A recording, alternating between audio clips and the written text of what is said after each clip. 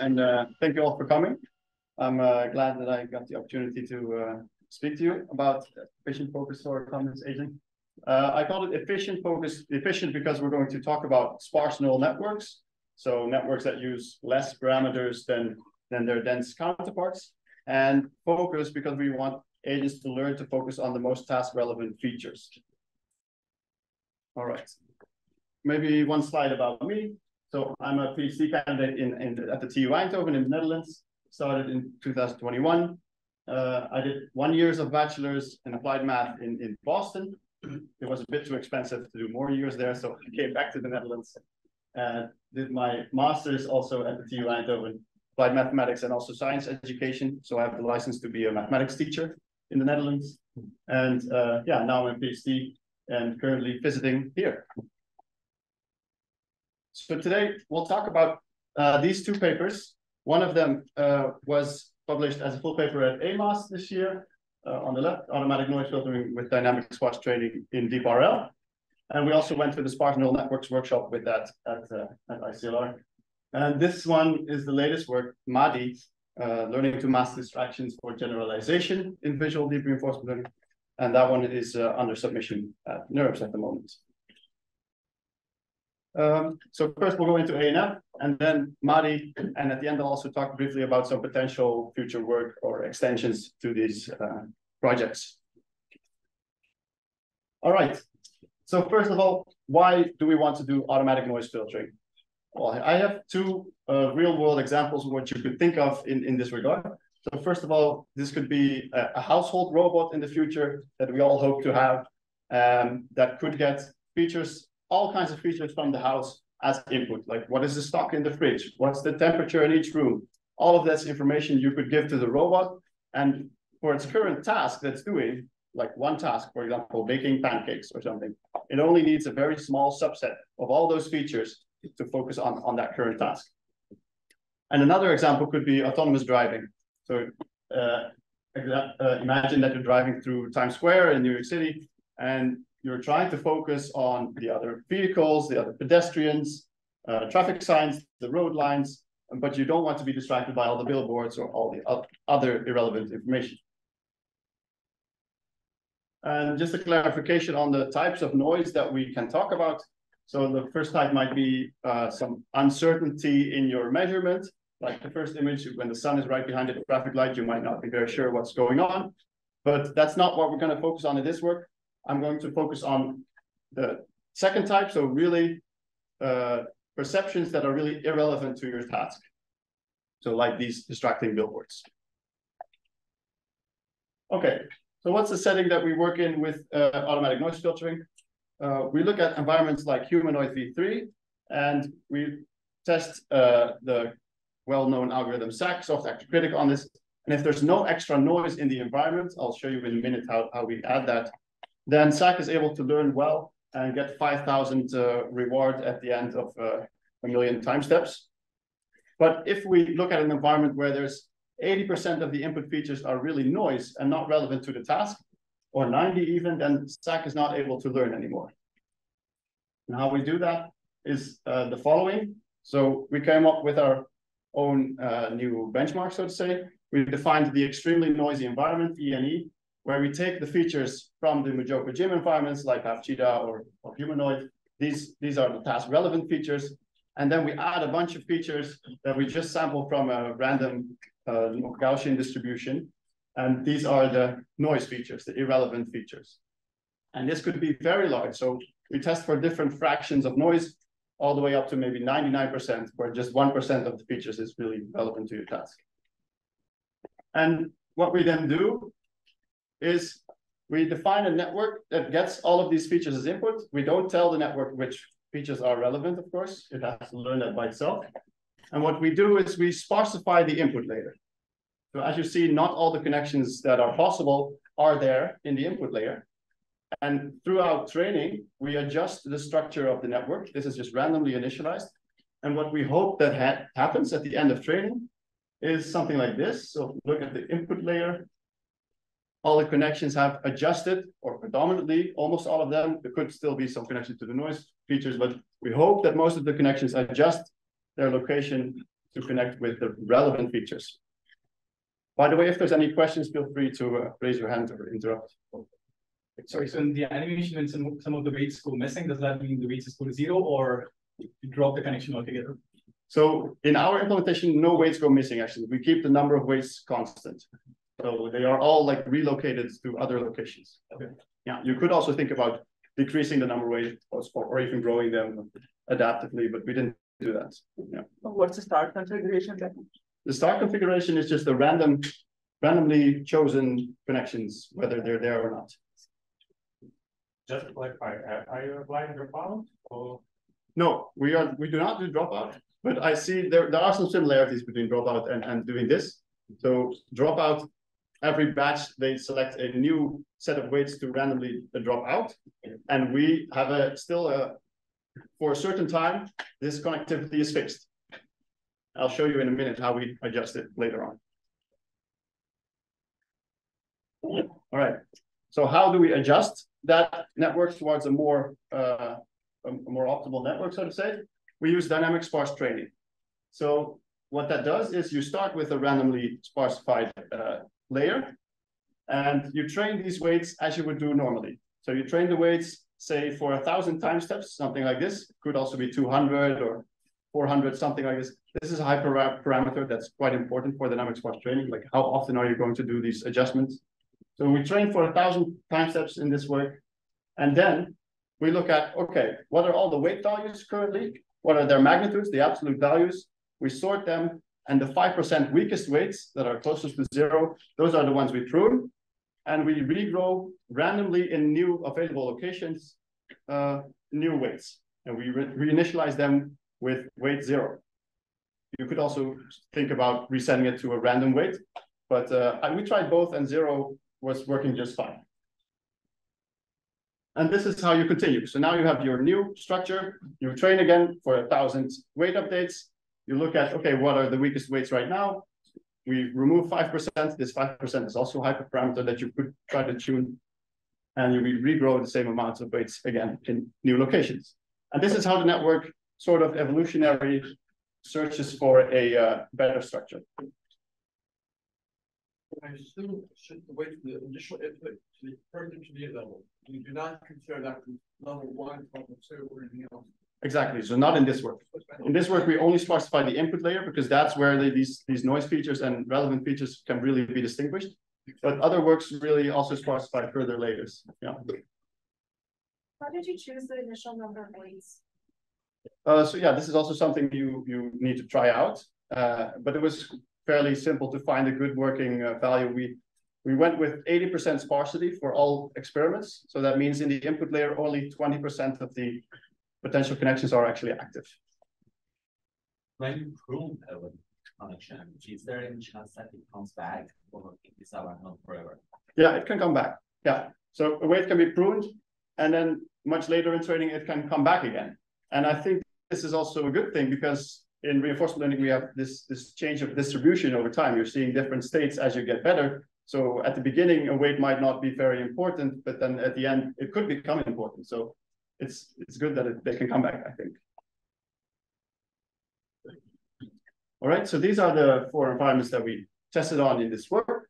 And here's also their state dimensions and action dimensions. And notice that if we go to an extremely noisy environment, for example, this last column here, it has a noise fraction of 99%. So that means 99% of the input is noise and just 1% are the relevant features. And this means that the state space is now 100 times as big as it used to be. So that's just something to keep in mind.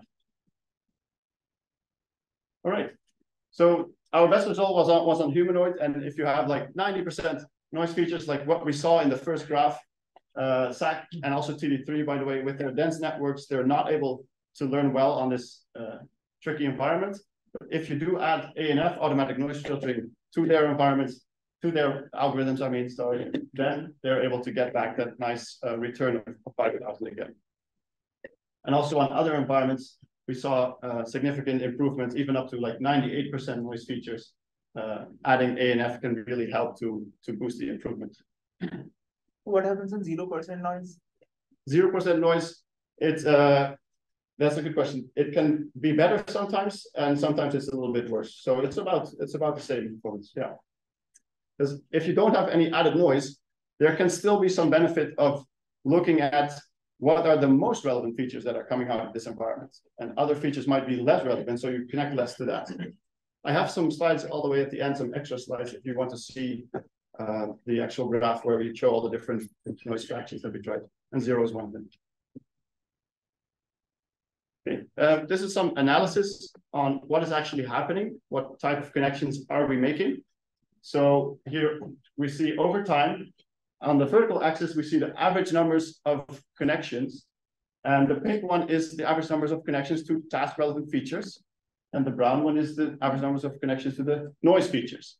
And we see that right from the beginning of training, these updates make sure that the network learns to connect more and more to the task relevant features and less to the noise features. So this is exactly what we hope for. Although you do see that it doesn't really go all the way to 0.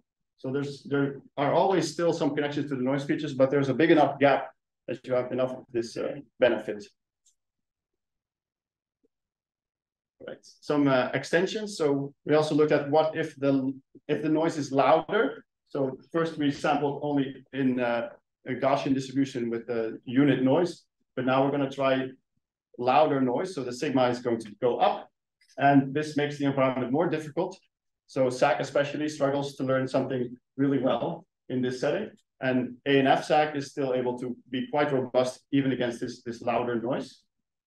And you can also see that in the behavior on some videos. This is on noise amplitude 8. Then SAC really struggles to walk well, and ANF SAC has this nice galloping motion that I like to see in this environment. I guess you guys have already seen these videos like 100 times, but what I really like about half cheetah is that it really resembles the galloping motion of an actual cheetah. Two-legged. It is 2-legged though, instead of 4, yeah. It's called half cheetah, that's why, yeah. That was the final performance. Yeah. And after how many times steps, like how would the learning curves look like? How fast? This is a million time steps. Yeah.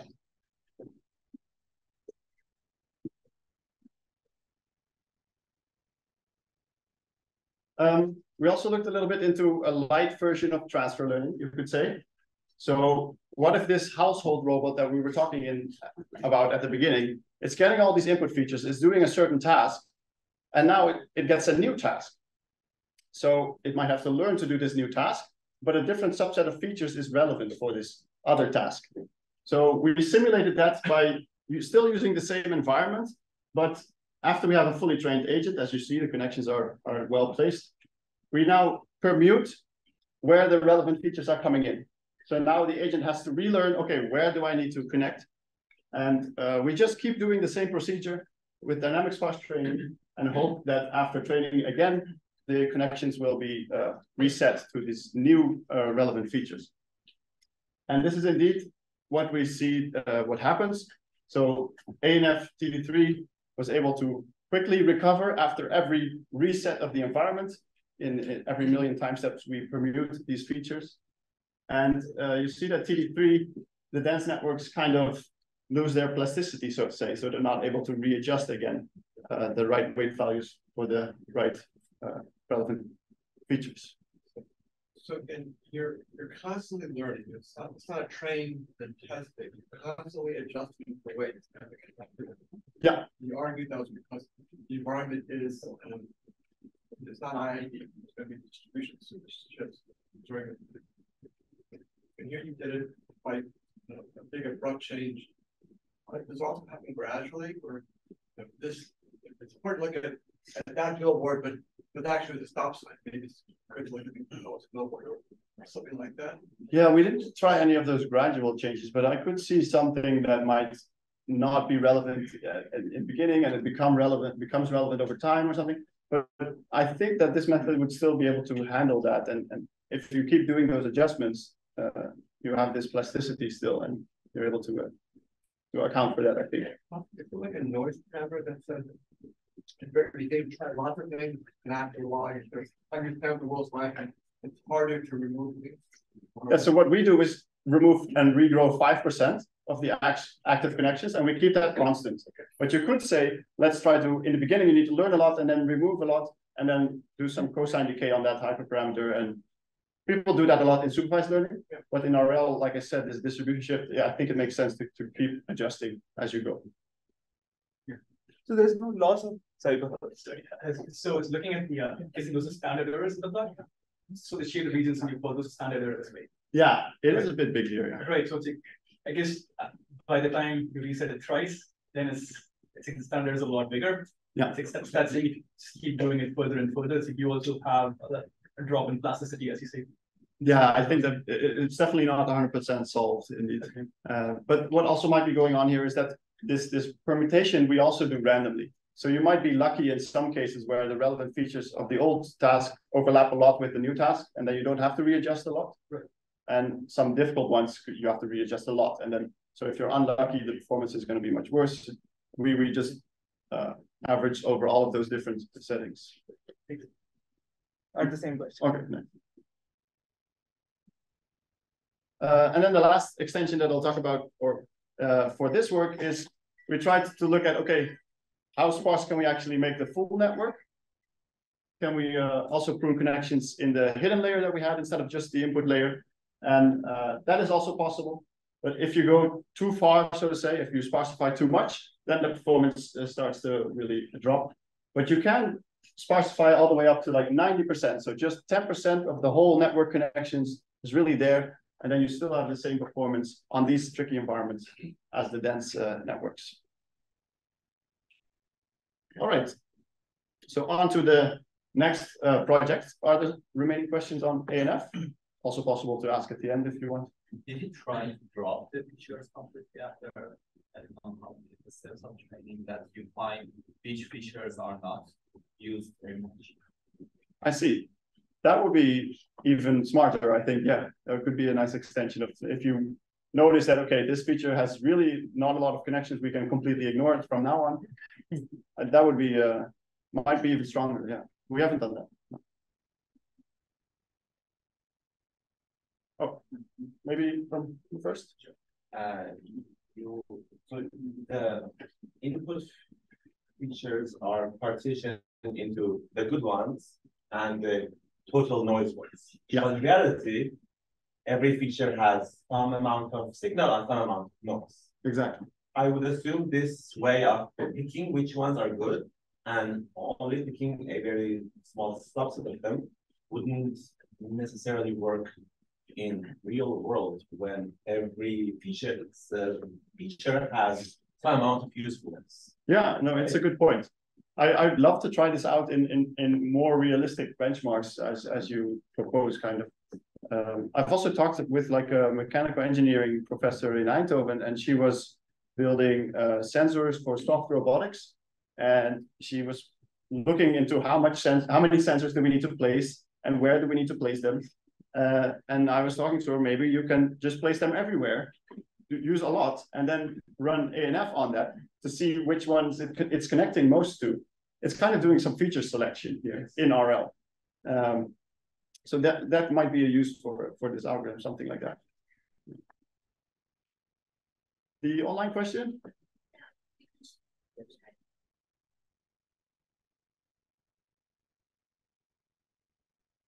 What heuristic do you use to prune out the irrelevant hidden layer connections? A good question. So that's just the same way as the input layer. So we look at the weight values of the hidden layer and remove the 5% weakest ones that are of the active weights. Wait. Here we go. So on to the next project. Oh, one more question. Yes. Why do you limit it to RL? Yeah, that was just our scope of the paper, but it might work even. There is some work on doing. There is some work on doing feature selection with sparse neural networks in supervised learning. So and this was actually inspired by that. So yeah, it's definitely possible to do it in other fields as well. I think CV type continual learning. Yeah, there's a lot of sparsity in continual learning literature too. Okay, so with MaDi, masking distractions, we try to generalize this work not from vector-based environments, so getting a vector of features as input, but now we're getting pixels, like images, as inputs. So we're supposed to learn how to walk forward as fast as possible on the top left one, and now learn this from pixels. And now we're going to train on these regular environments, and then we're going to try to generalize towards environments that have distracting backgrounds and also camera angles that are changing, and the agents can change color. There's not really shown in this picture because this is one of the easier ones still, but this is a really hard benchmark called the distracting control suite that we're trying to attack with this work. So we train on the environments on the left, and we test on the environments on the right without doing any fine-tuning on them. So how do we do that? We don't use any sparsity anymore in this work, because we were thinking about doing that, sparsifying the first convolutional layers that really look at this picture, but they usually have kernels that glide over the image, and sparsifying them doesn't make the same kind of sense as sparsifying an MLP layer in the previous work. So we came up with a different kind of architecture. The blue modules already existed, so you have a convolutional layers, a lot of convolutional layers in the encoder, then a huge MLP for the actor and multiple MLPs for the critic. And we added a very small network called the masker net, which just has 0.2% of the total number of connections. And this takes in the image, maybe also with some augmentation. That is what a lot of methods already do to try to become robust in generalization. And it outputs a mask saying, these are the important pixels that you should focus on. So it outputs values between 0 and 1, which you then element-wise multiply with the input that you're getting. So let's look into what does this masker net actually look like from the inside, and how does it learn?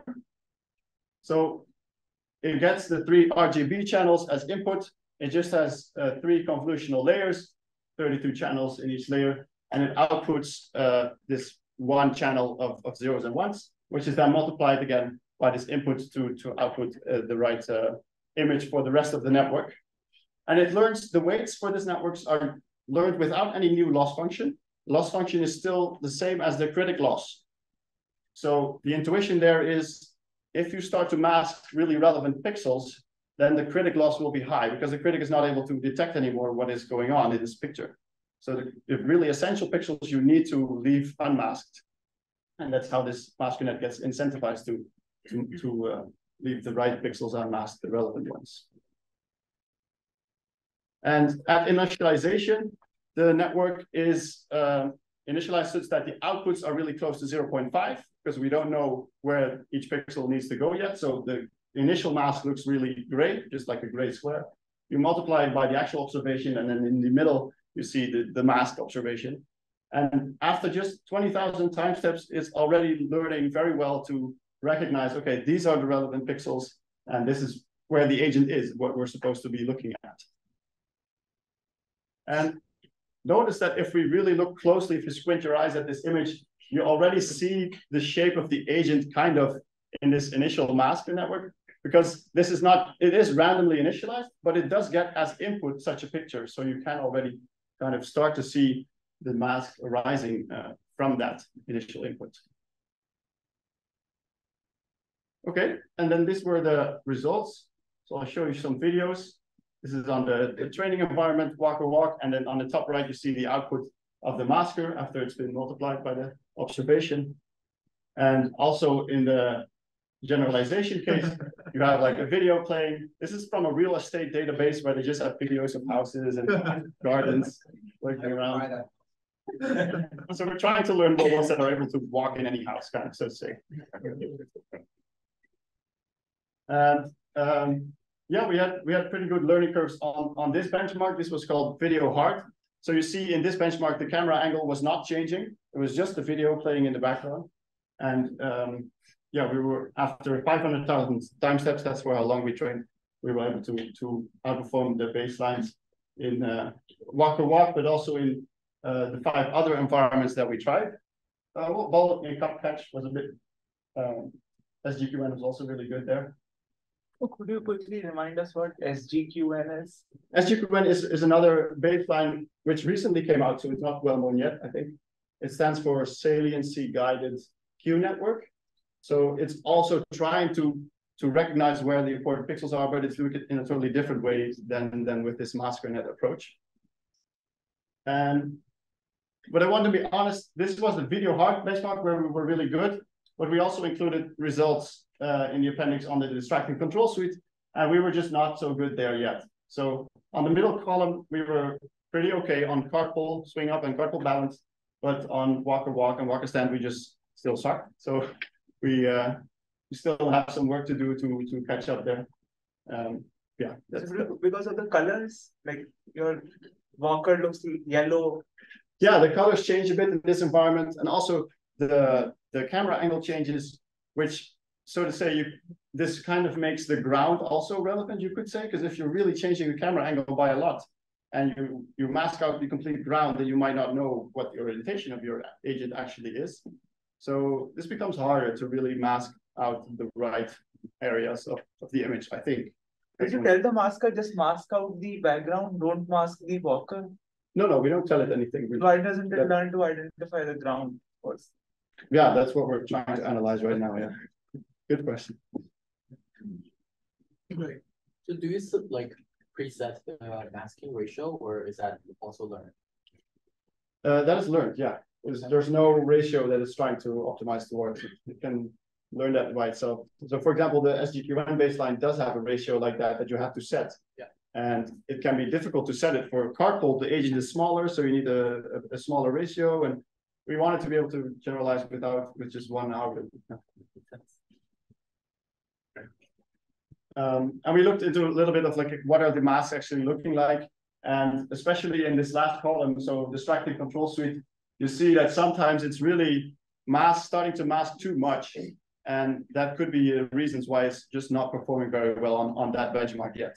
So yeah, we're trying to look into reasons. What can we do here to get that to improve? So if you're driving along and then decide to turn left here, it's probably very relevant. Do little experiments where you show that it sort of finds where the agent is, but also there's like cues from the environment that's occasionally are relevant. Yeah, that's a good point. Like for many tasks, you need to unmask not only the agent, but also other relevant objects. One example of that could be like this finger spin environment, where you are controlling the finger. So you could say the agent is the finger, and this object on the other is just a free object on a pin that you're supposed to spin. So in that case, for video hard, it is unmasking both of them. So it's showing both of them. So this is a kind of a first effort in that. But for the distracting control suite, yeah, it is really showing that it's often masking too much. Again, it's only occasional. It's a lot of distraction, but once in a while there's a sign. Yeah, no, definitely a lot more research needs to be done before you would like apply this in the real world. But I can see your concerns there, yeah. Okay, then we will talk about some potential extensions to this work that I'm happy to work on, or maybe even collaborate with some of you. So let me know if you're interested in one of these. We're looking to do MaDi on other benchmarks. So for example, the autonomous driving that you were talking about. So Carla is a nice car learning to act benchmark, which has different weather backgrounds and different distractions that we want to test this. So if anyone has experience with Carla already, let me know. There's also this work with the bento arm in our lab. Some people are playing with that, and I'd love to test out if this arm is also able to work in a kitchen or in a greenhouse or in a factory or something like that. So with many different backgrounds, I would think that MaDi could help on this. And we might also be able to combine the approaches still from ANF and from MaDi. But instead of sparsifying right in the input layer with the convolutional neural networks, convolutional layers, we can also sparsify a little later in the networks when the MLP layers start. So let's dive into how the regular network looks like without the masker net now. And we're going to look at the inside of this encoder block, which looks like this. So it has many layers, 11 convolutional layers. It gets in 9 channels because you're getting 3 RGB channels per frame, but we're also getting 3 frames to see some movement in the environment.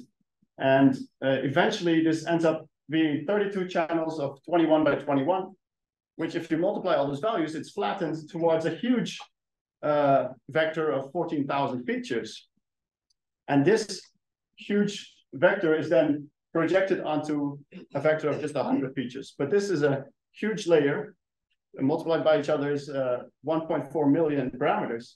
So I'm thinking to start sparsifying in this layer now, where we can really recognize, okay, what are the important features that our convolutional neural network has figured out? And can we start sparsifying there? So last week, I've run some first experiments with that. I called it sparsity enhanced focus, SEF, just gave it a name. Sparsity 80% in that layer and also 90% I've tried. We see the return, the generalization performance on video hard again. And for card pole swing up on the left, 90% seems to be doing pretty well compared to the dense baseline, which is Svea, what we build upon. And on walk or walk, the performance was not as good. So it can really depend on the environment how well this works. There's still a masker here. No, so there's no masker right now. But you could even still add that, and then it might make more sense even to sparsify and look at the relevant features. Yeah, that might be the next thing I'm going to try out. Where would masker lie in this graph? Just masker? Just the MaDi. MaDi. It's a little bit above Svea usually on the video hard benchmark. Yeah. And then the last project that I'm thinking about is doing transfer learning with MaDi. So if you already have learned a good masker network on walk or stand, then you might also be able to really quickly learn how to do walk or walk if you have these distractions in the background that the masker net can filter. And same from carpal balance to carpal swing up. So in carpal balance, the ball starts straight up, and in swing up, you have to also swing it up, making it a little bit harder. And I'm also wondering, can we generalize from or transfer from walk or stand to a different domain like carpal swing up? Then the masker net would also need to be adjusted, I think. All right, thank you very much. So main takeaway, ANF and MaDi outperform standard deep RL methods by learning to focus on task relevant features. And here's the ANF paper on archive, my GitHub link. And by the way, here is something on that GitHub. I wrote a little sparse trading tutorial where if you're interested in doing this kind of work, you can check it out and ask me any questions if you want, if you haven't. So yeah, thank you very much.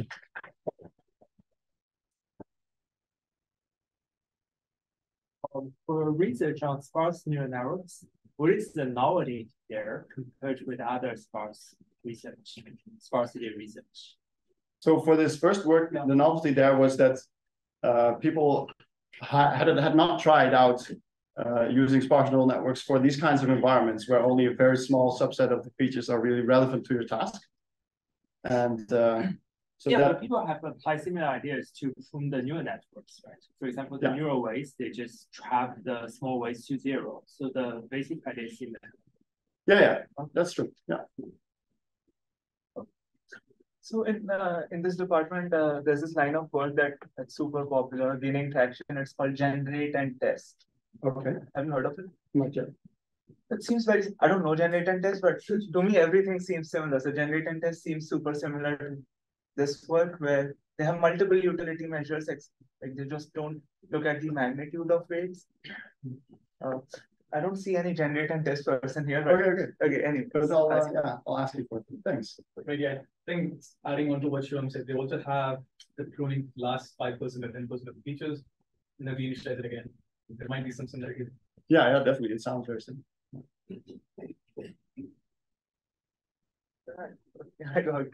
This last task, forgot what it's called. The hard video one. Yeah. That's a stupid task, right? So you can't really solve it without encoding. Correct me if I'm wrong.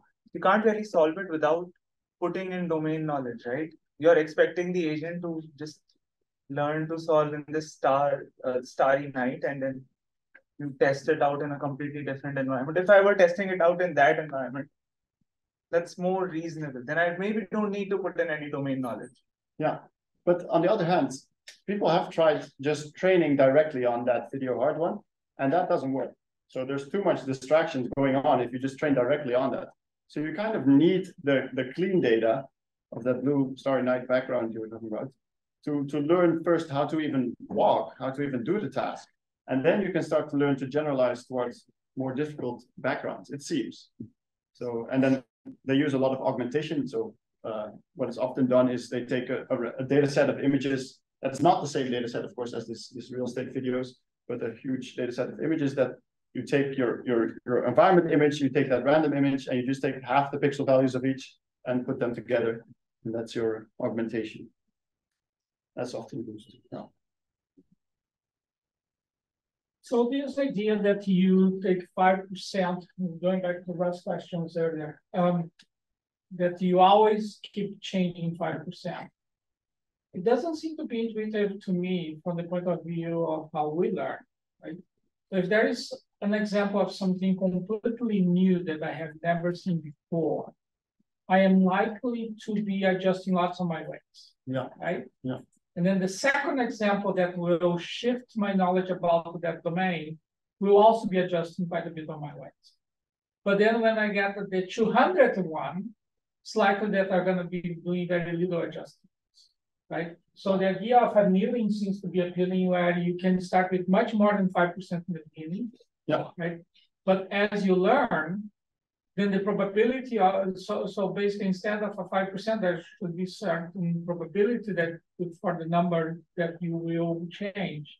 Yeah. And that should, it seems to me that there should be a curve where, yeah, like a cosine annealing schedule. Yeah, as I learn, I do less change. Yeah. Just one intuition. Yeah, this is often applied in the sparsity literature, especially in supervised learning. Like I said, when you know your task is going to end. If you don't know when you're going to get a new task, then this might be tricky. But if you do know, like, now I'm doing a new task, then you can indeed reset it to a higher value. And I agree, this could be promising. Yeah. People have a hard time also adjusting. Yeah. Yeah. People have a hard time also adjusting after being ingrained. Speaking of masking, if a figure has lower size or bigger size, how does masking work? Oh, that's a good question. We've just tried on these environments which always have 84 by 84 pixels.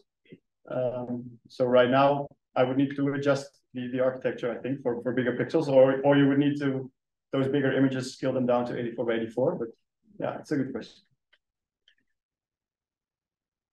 How would masking perform on the first task? So say I had a mask layer instead of the sparse thing. Original task would have Gaussian features and yeah. Then you would need also a different kind of mask in that doesn't output an image mask, but just a vector. Like, which ones are you going to have to? But I think this could also work. Yeah. It's an interesting project. How would that be different from just a regular network? Well, because as output, it now has a vector of like which features am I going to let through or not. Or you can still have an output on the matrix of these connections, which am I going to activate or not. But this is, in images, the pixels that are relevant can really change per time step, right? If your agent is in this position, these pixels are relevant, and then the next time step it's here, these pixels are not relevant anymore.